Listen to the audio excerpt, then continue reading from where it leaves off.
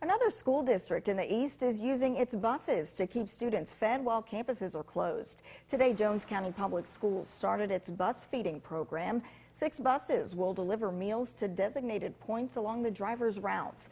They'll be at each stop for 20 minutes, offering lunches to all Jones County school students. Students who really depend on this lunch and this breakfast every morning, and the families do too, with the limited resources that they have, especially in Trenton.